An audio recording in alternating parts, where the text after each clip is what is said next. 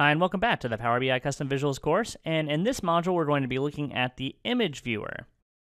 Now the image viewer is a pretty basic visual here you'll see. It basically allows you to take an image URL, so a URL that has an image stored at that location, and it allows you to visualize that image in a Power BI report.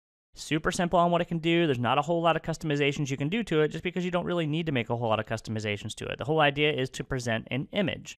Now, it does have to be based off of a URL. It can't be stored in a database anywhere, so ensure that you have your images stored in a URL if you want to be able to use this.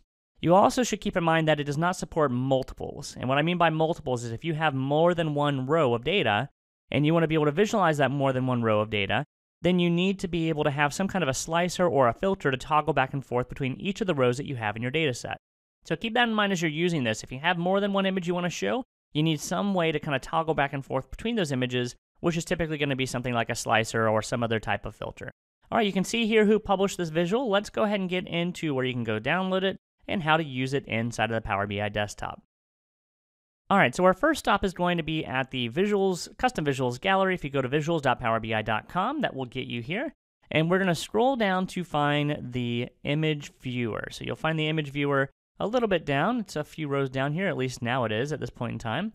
And you'll select the image viewer and go ahead and download the visual so that we can use it and walk you through how to do it. You can also download some samples that Microsoft has posted out here. One thing I'll let you know about the samples is a lot of them didn't work in this case because I believe that the URL where the images were stored is no longer there. So those images may have been moved or something happened to them, but the samples that I tried to use here didn't work. So just keep that in mind whenever you go to download the samples. If they don't work, hey, it didn't work for me either. But for us, we're going to download and build our own custom visual, or not build our own custom visual, but use this using our own data set. And so you go ahead and download this visual and then go ahead and take it over to the Power BI desktop. Once you have that downloaded, you can flip over to the Power BI desktop where we're going to build out our own example here of how to use the image viewer. So we're going to start by going ahead to get some data first. So we're going to go up to the Get Data section up at the top here. I'll select Get Data. And we'll select Excel as our data source for this example. So I'll choose Excel here. Once I choose Excel, I'm going to go find the file that you also have available to you, but listed below. And it's going to be called car listings. So we're going to see a bunch of images of cars here that we can kind of toggle back and forth through using a slicer. All right, so I'll hit open. And that's going to connect us to our Excel spreadsheet called car listings.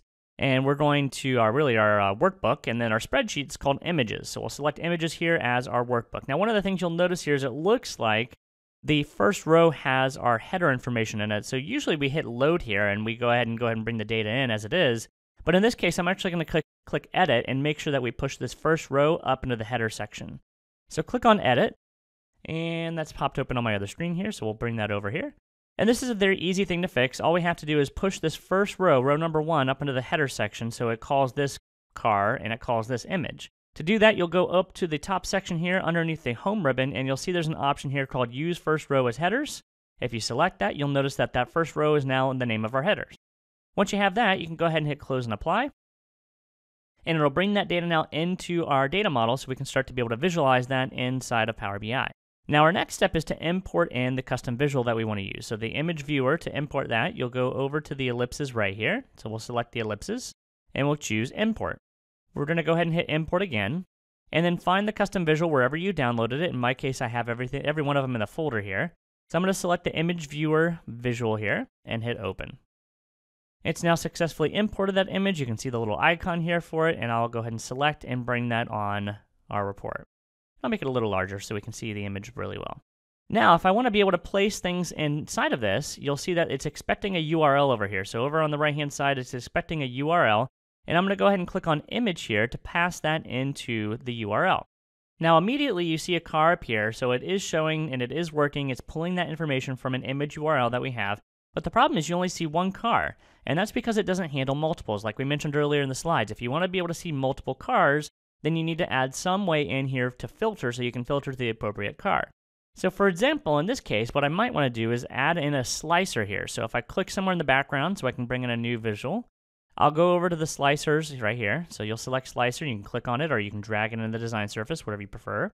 And then I'll place the car field inside of that slicer. And then now, I probably want to increase the font size of that a little bit. Let's go ahead and increase that.